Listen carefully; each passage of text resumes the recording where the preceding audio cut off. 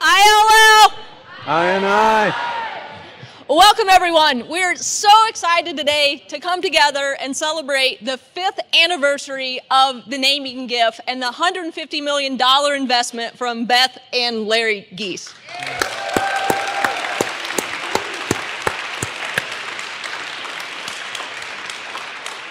And I just want to start with a huge thank you to both Beth and Larry. Your commitment to making education accessible and affordable has transformed our college and our institution. Your partnership and your willingness to be so generous with not only your resources, your name, which we all very much appreciate, and it allows me to wear a t-shirt on days when I normally couldn't, as well as yourselves. And I think this is one of the things that really stands out about each of you. You're here on campus, you're engaged, you're interacting with the students, and it just makes such a tremendous impact on our entire Gies community.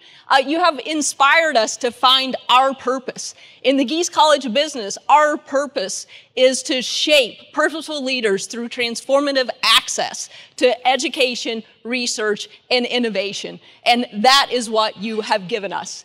We've had tremendous success in delivering on that purpose. And just a little bit I would like to share in terms of the success that we've had since the naming gift.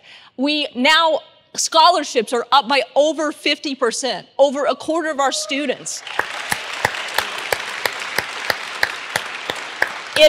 Our undergraduate population now have the financial assistance they need to pursue high quality business education. We've had a wave of innovation. We have a chief disruption officer and a disruption lab in a college of business, which to my knowledge is the only one that exists in the world in a college of business.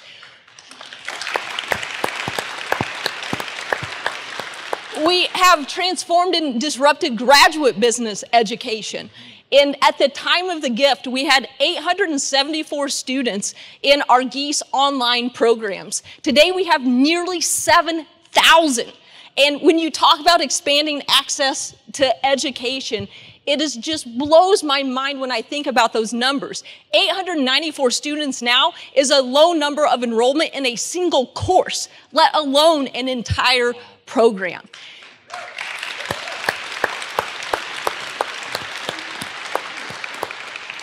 From an excellence perspective and a research perspective, we've been able to increase our faculty by 20%, which for any institution over a 5-year period is just tremendous. We have also transformed what our faculty looks like from a diversity perspective, which is something that the gift has also allowed us to commit to. We are an inclusive culture, an inclusive community where individuals are comfortable being themselves, right? Rocking Jordans and a sparkly blazer on this stage. But it's about embracing that exclusivity and always making a choice for inclusivity as opposed to exclusivity. Exclusivity is not synonymous with quality. Inclusivity is synonymous with quality in the Gies College of Business. The other thing that your gift really has done is to inspire others to give. And it's just amazing to see the community that has grown and the community of generosity and how you've inspired others to help us achieve our mission and pursue our shared purpose. And we are so thankful for that.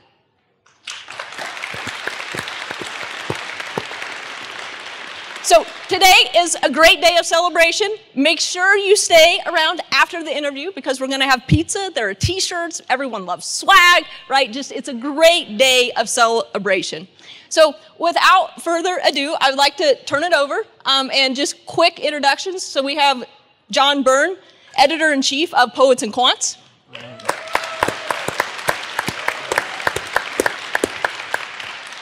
Jeff Brown, the Poets&Quants Dean of the Year.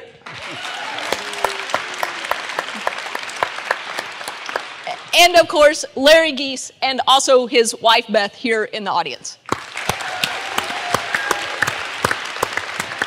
Thank you. Thank you, brother. Well, what a joy it is to celebrate something as special as this. 5 years ago today, the announcement of this gift was made in this very atrium. But you know, every story starts with the beginning, and the beginning of this story starts with a restaurant, Houlihan's at I Hotel, where I had breakfast this morning. It was in the spring of 2017 that Jeff and Larry met for the first time. It was in the afternoon. The restaurant was empty. It was around 4 or 5 o'clock, and they picked out this menu here, and they had salads. And I wonder if you had the chicken Asian chop or the buffalo blue. Yeah, let's see. What do we have? So what happened at that first meeting? Go ahead, Jeff. Well, so Larry and I had heard about each other through our Gies colleague, Rob Metzger. And Rob had told me that one of the first questions that Larry will probably ask me is about my why and the why of this college and what our purpose was. And I was really excited to meet Larry because I knew from the conversations he'd been having with Rob that he cared deeply about education. And what happened at that meeting was we sort of had a melding of the minds about the aspirations of this college and how great it could be. And we didn't talk about money. We didn't talk about any of that stuff. We really talked about the enormous impact that this university and this college were having and how much greater it could be if we got everything working in sync, from our branding to our recruiting, if we could increase scholarships, if we could continue to hire outstanding faculty. And I know I left that meeting just incredibly jazzed about the future. And I would guess that Larry shared that view. Larry, what was your impression? Well, Beth and I have always talked about democratizing education and giving everyone an equal opportunity and giving them the chance that both of us had to get a great education. And there's no better place than the University of Illinois, right? And so to meet Jeff, and Rob had told me a lot about Jeff, and I'd heard a lot about Jeff, but to meet Jeff and sit down and hear his vision and what he wanted for the students, and it was all about the students. That's what I loved. And it was all about creating this atmosphere of education, of learning, of opportunity, and giving everyone a shot at having that. And that was just exactly how Beth and I felt. And I walked away from the meeting, and I remember calling Beth on the way to class that I was teaching. And I know a few of you, I've had class with you, and you know the class I'm talking about, Dennis and George's class. And what was really cool, I called my wife, and I was like, he is talking exactly the type of vision that we've always believed in. And that's what, you invest in people, right? And the team that Jeff had built, as we started meeting more of the team that he had built, understanding the steps he was going to take, we wanted to be a part of it. And I was so excited after that meeting. I was jazzed up at class. And 4 or 5 months after that initial meeting, you went to downtown Chicago, to Larry's offices, to make the pitch. That's correct. What was that like? It felt a little surreal. I'd never asked anyone for $150 million before. I didn't know if he had it. Nor did Beth. In order to not lose my nerve in the process, we had made a little pitch deck that really walked through what we were trying to achieve, what the mission of the college was, and so forth. And somewhere in that deck, I still have a copy of it. I flipped the page, and there's the ask. And basically said, we're asking you to invest in the college. $150 million was part of the ask. And then we went on to talk about the impact that it could have, because that's really what it was about. It was about how we could change lives with the gift. And also, I asked if they would be willing to allow us to adopt their name for the college. And I remember being very nervous when I flipped to that page. And I remember Larry didn't miss a beat. He just kept right on asking questions. He was taking notes on the pad. And I thought, that's because I had to take it to the finance committee. So. I thought this might actually work. At the end of that first meeting, he hadn't agreed, but I could tell he was really intrigued by the idea. He was less enthused about the naming, And so I agreed to come back, I think 6 days later, for a follow-up conversation. And it was at that follow-up conversation that he agreed to the gift. Still didn't agree to the naming. So there was some more work to do there. Now, when you got to the slide with 150 million on it, Yeah. What was the expression on Larry's face? It didn't change. I thought it was 150,000. Oh. So, that was my big miss. Yeah. Honestly, it didn't change. He didn't miss a beat. He just kept asking questions. He was really engaged in the conversation. I loved what Jeff and Rob was with you that day. Yes. I loved what you were espousing as the mission and the vision of the college and how it was about the students. It was about each and every one of you and the people that follow you. And I think that was really key. The naming was difficult, one, because everyone would mispronounce it. Jeff came back right away and said, well, it'll fit on a sweatshirt. In that second meeting, and I don't know if you remember this, Jeff, I actually came with 5 names of alums that I thought would be perfect for the naming. Because Jeff already had me. I'm like, I want to be a part of this. Beth wants to be a part of it. We love what you're building, and we want to be a part of it. You have me. But let's think about someone else, putting the naming on. You may forget this part, but you also told me that when you finally did agree to the naming, you said this is your last chance to change the spelling before we go live. Exactly. But what I think the best advice I got was that, and it's been true, and you've all seen it. You've been here for, the bulk of this 5 years. When I say you, the students, you've been here for the bulk of the 5 years. You've seen the excitement, you've seen the energy, you've seen the changes that are taking place. You've seen how they've made access so much better at our college and how people are talking about their why. People are talking about mission and purpose. It's a really beautiful thing. But the advice I got is it won't be your name. They will define it. The students, the faculty, the staff, they will define what it means. And that's what you're going to go out in the world to do. The impact you have in the world will define what the Gies College of Business means. And I'm so glad we're a part of this, a small part of this, but you guys are defining that name, and that is your name, and that is what you'll put on a resume, that's what you'll talk about, that's what you'll think about when you're out in the real world having your impact. And that's what I'm really proud of, is that what the team has done with that, because they've made it theirs, which is awesome. So, Jeff, you leave Larry's office with your pitch deck. Yeah. You feel good about the meeting. And then Larry goes home to tell Beth that he wants to give $150 million to the school. What is Beth's reaction? Well, first she said, do we have that? And her next question, because she's not about money at all. She's about, so I kind of deal on a macro level. I love building on a macro level. She's micro. So our school on the west side of Chicago, she's teaching there every week. And I want to just give a hand to my wife.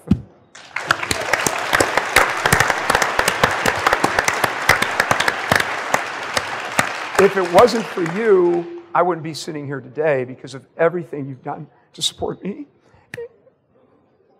And the beautiful thing you did on our second date, I don't know if you remember this, on this campus, we went to the YWCA and tutored on our second date. And I'm like, wow, this woman is really cool. And so she's an educator. She really helped me see this vision and help connect with Jeff's vision, which is a really beautiful thing. But she's never been interested in money. So the first question was, do we have that? And the second question is, why would we give it all? And the third question, which was legit, is, I don't want people knowing. And I knew I was in trouble the night before we did this 5 years ago today when she said, hey, do you think this will be in the papers? And a buddy of mine, Ken Griffin, had just given, like a few days before, I think 75 or 100 million to the University of Chicago. And when the 150 was announced, people started giving Ken Griffin some grief that, well, Larry beat you, which you never want to compete against Ken Griffin, if you know who Ken Griffin is, a hedge fund magnate and an unbelievable philanthropist. But what was really interesting about it is we didn't want it to be known, but the name needed to be a part of this mission that you're all on. And at the end of the day, that was the biggest gift wasn't the money. The biggest gift was saying, use the name. It might get rid of some of our anonymity, which is going to be difficult. But I have to say, with what you've all done, and when I say you, everyone here, including our awesome athletic department who's here too, Josh and Howard, thank you. Everything you guys have done, the energy you've created across this campus has been phenomenal. And that energy you've created has wiped anything away from our personal problems that we would have from this being known. And what it's done is put front and center that the University of Illinois is on a rocket ship going straight north, and we've got both of our basketball and football team ranked. We've got energy across the campus. We have people donating and saying, we want to be a part of this mission too, for the best university on earth to create purposeful leaders. So let's give a hand to everybody here for what you've done. It's been phenomenal. I don't think I answered your question, so sorry, John. No, that's okay. So Jeff, I want to go back to how you convinced Larry that it was important to have his name on the school. Larry mentioned one of the reasons, but give us a fuller explanation of how you convinced him that this was an important piece of the puzzle. Well, so part of it was, and we talked about this a little bit earlier today, we showed him a list of the top 20, 25 business schools in the country, and there were only 2 of them on there that didn't have a name. One was Illinois, and the other was Wisconsin, who had done that kind of interesting thing where they had raised money to not name the school. That's right. And the argument was basically we need to have an identity that helps us rise above whatever issues that are happening in the state, that sort of thing, and to really, that we can really rally around. Because what we heard all the time, students were talking about these other schools, Ross and Kelly and so forth. We needed to have that sense of identity, something we could rally around. The timing was perfect because we had just spent a year and a half doing all this work about who we are and what our brand is and what our message was going to be. And to be able to launch that along with the new name, the timing couldn't have worked out better. So it took some convincing, obviously. But, you know, we are the Gies College of Business today, and we're darn proud of it. So.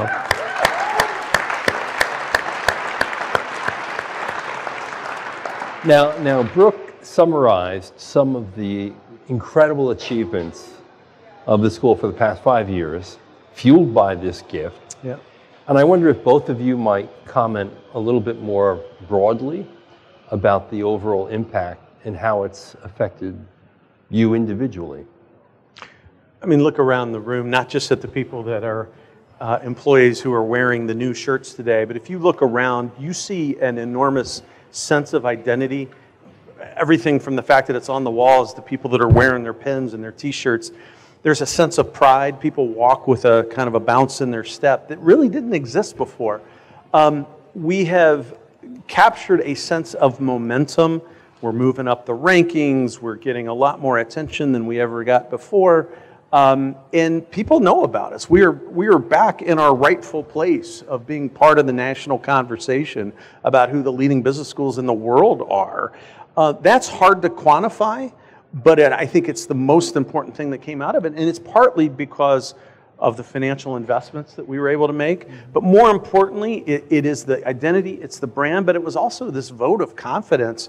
Keep in mind, back in 2017, we had just come off a couple of years where the state of Illinois couldn't pass a budget, those kinds of things. And it just changed the conversation. Changed the conversation we have with students. It changed the conversation we have when we're trying to recruit faculty. So it was just an enormous lift, and I am sure that decades from now, people are going to look back to 5 years ago today and realize that was the inflection point. That's when we went from being a really good business school to being the world's best business school.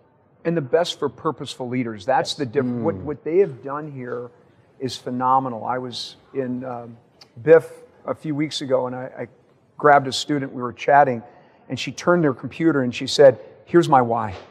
So it's not about a business degree, it's not about making money, it's about having impact on the world, and each of you are defining your why. Who talks about that? And that's the leadership from this guy here and his team. Who talks about why and mission?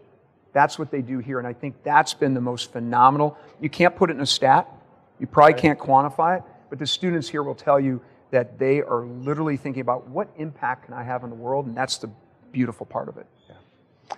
Now, Larry, most donors write a check and come for the champagne toast. You have really invested yourself, your energy, your emotion, your intellect into the school. Tell me why you're so committed to coming here more than a dozen times every year, meeting with students, attending classes, and different events. Yeah, I mean, if it wasn't for $694 a semester, I may not have gone to college back in my day. And I wanted to give everyone that opportunity. But coming down to campus is not just for the students, because I love helping, but I actually get so much energy when I come down here and chat with you and get challenged by you. I'm an accessible person, right? So people will come up and say, why did you do this? Or they'll read something our company did, or we'll chat about why I'm doing what I'm doing. They push you, and young people push us, right? They push us to ask those tough questions. They get us to that different level, sometimes uncomfortably, to say, wait, why are we doing it this way? And don't ever stop doing that, because it's the push that you give us that makes change in the world. And then when you're in our position, you're going to continue to make change in the world, which is a beautiful thing. But I learn more from all of you than I could ever impart. And I thank you for that. And some of the classes I've taught, we've had, George, you know this, we've had some really deep discussions from the students. And I leave energized. The next morning when I wake up, even though I'm driving home late at night, I am energized, because what you're doing and the impact you're going to have in the world is just super exciting to me. So it's easy to come down here. As long as you keep asking me, I'll keep coming down. And thank you for what you give me, because you give me a heck of a lot more than I could ever give you.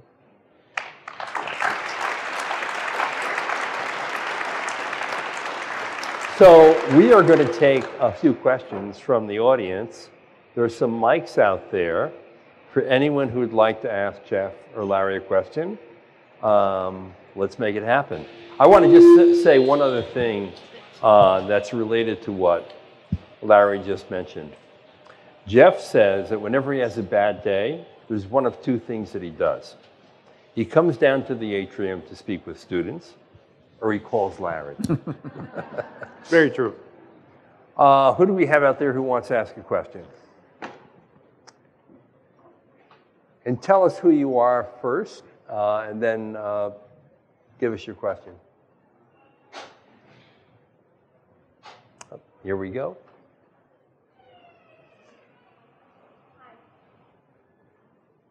Yeah, you got to turn that mic on, I think. That's good. You're good now.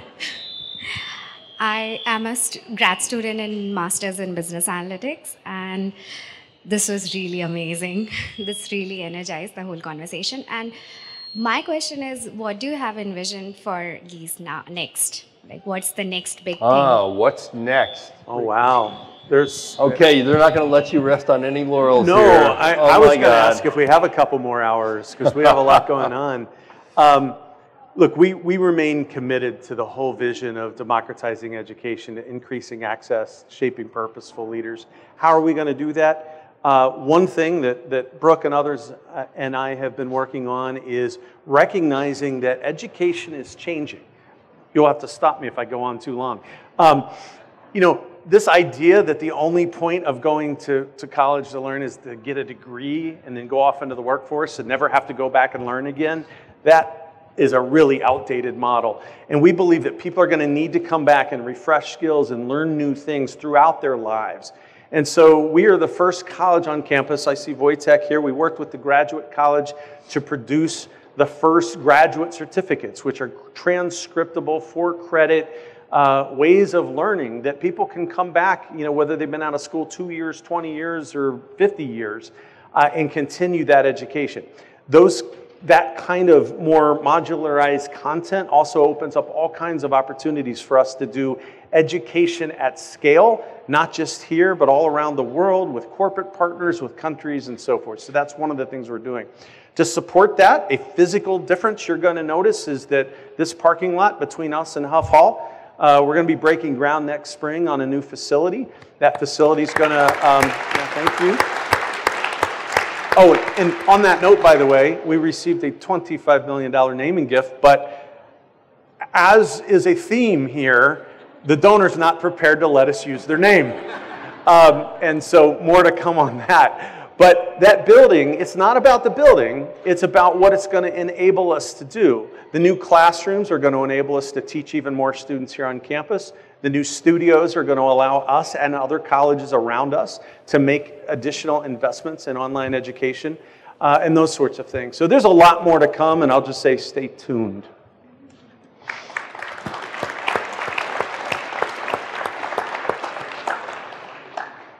Okay. Do I see someone back there? Hello, everyone. So we've heard all the beautiful stories from you, and it really sounds amazing, but I would like to know from you, recently our rankings went up. What was the biggest challenge you faced, and how did we overcome that challenge? Because the positives are so bright, but I also want to know about that. That's a great question, because obviously a lot has been done here in this 5 years, has been truly disruptive, and it's hard to get that kind of change to happen in a university environment, which are known to be rather bureaucratic institutions that are very slow moving. So what has been the biggest challenge? Exactly what you just said, overcoming inertia and traditional ways of doing things. But this isn't just about me. Look around at the faculty and staff that are here today. This was a massive team effort to get all of this done. I mean, just look at what we did in the online education space. It was only, we're coming up on the 7th year that we launched the IMBA with about 110 or 112 students in that first cohort. You heard Brooke say we're getting close to 7,000 online students today. That took a lot of work and effort on everyone's part, getting things through the faculty governance process internally and the Senate on campus and so forth. And it's not that people are opposed to innovation. It's just that we've been doing what we've been doing for 150 years, and we're really good at it. And here we come along, and we want to do it all very, very differently. And it just takes a lot of hard work and imagination and so forth to get that done. But I will tell you, we have been really, really fortunate in the entire time that I have been dean. We've had phenomenal leaders all across this campus. The grad college with Wojtek here has been a great partner. Andreas Cangularis was the provost for nearly 5 years and was a staunch supporter of this college. Our chancellor, Robert Jones, has just been amazing. So it has been a team effort, but it really is just overcoming that institutional inertia that has been in place for a very long time. I mean, if you think about it, the traditional registrar's office understands having an incoming class every year, once a year. And the online MBA program has 5 intakes. Just that one little change. It changes everything. And there are hundreds of those examples exactly. that we've worked on. Yeah. Someone else out there with a question? Also, while we're waiting for a question, I want to clarify something, because the news is even better. You heard that we've increased undergraduate scholarships by 50%. That was just as a result of Larry and Beth's gift. With the additional giving that it has inspired and that our actions have inspired, we have now increased scholarships from 2017 by 150%. Wow. So that goes to show that our alumni have responded in really big and meaningful ways. And so a lot of the students here, if you're receiving a scholarship, it is almost certainly due to a philanthropic gift from one of our alums, much of which was inspired by this major naming gift. And you anticipated that, because I know that part of the conversation that you had with Larry was that your gift would inspire others to give. And in fact, the school has received something like $200 million above and beyond Larry's gift in these past 5 years. Yeah, so we just closed, as of June 30th, the With Illinois campaign across campus. We raised $310 million as part of that.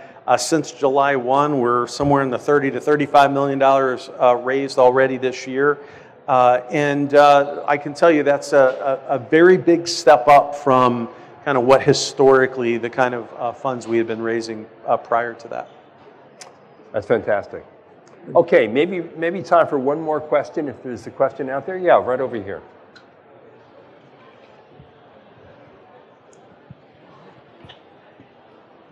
Hi, my name's Anna. I just wanted to say, thank you, Mr. Larry Gies and Beth, for the gift that you've given us. The question that I have is, do you guys believe that there's still some things that you would like to see improve with the school? Is there any challenges that have come up, and how do you plan on moving forward? What would you like to see different? I would like to see everyone's college paid for through the funding that Jeff and his team have been able to bring in. I would love to see each and every one of you having more time to work on the impact you can have on the world and thinking through that process. And I'd love to see more of our alums come down, not only to teach classes, but even come down for evenings to speak. And if you've noticed, many of you have in your classrooms a former alum of the University of Illinois Business School who has had real-time work experience working with faculty to give you not only a great education, but here's what's happening in the real world. That change that Jeff talked about is so significant. The magnitude and velocity of change is so significant that we alums need to keep learning also. And so the programs that are being created create really learners for a lifetime. And that's what I want to see here at our College of Business, so that we can continue to give you the support and the education you need to have impact on the world. That's what I'd like to see. That's a great answer. And the only thing I would add to that is that we're in a fortunate position of having way more students that want to attend Gies than we have the capacity to accommodate right now. And it's not that we're turning away students who aren't qualified. We're unfortunately having to turn away kids that we know would do extraordinarily well here. So one of the reasons that we're raising scholarship money, one of the reasons we're building this new facility is so that we can really deliver on this mission of creating access for students. Our belief, and you heard Brooke speak to this, we want to be inclusive, not exclusive. I don't take pride in the fact that we turn away so many students. I think if you're qualified to come here and you're smart enough and you've worked hard enough to be able to come here and we know you can be successful, we want to give you that opportunity. And that's something that really distinguishes the University of Illinois as a land-grant institution from a lot of the privates and so forth. They have a different role that they play in society. Our role is to really make education accessible, and that's what we're all about.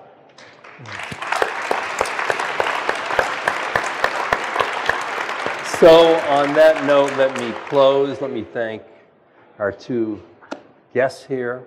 Obviously, your gift has had a profound impact on a lot of people and will continue to have a great impact on many generations to come. And Jeff and I are going to go to Houlihan's tonight to celebrate. Yeah. And maybe I'm going to pick out one of the salads that you picked out. It might, your success might run off on me here. Thank you. Thank you, John. That's awesome. Hey, thank you.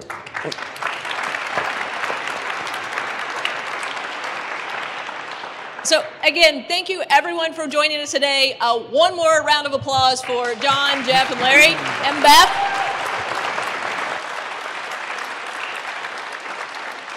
And just to close out, I mean, it was mentioned the University of Illinois is a land-grant institution, and what that means to me is we are charged with providing accessible, affordable education to all who desire it and are committed to pursuing it. And what the Gies gift does is allow us to embody that mission. And so when we talk about We Are Gies, it now is about providing accessible and affordable opportunities, and that's the tremendous impact that this gift has had.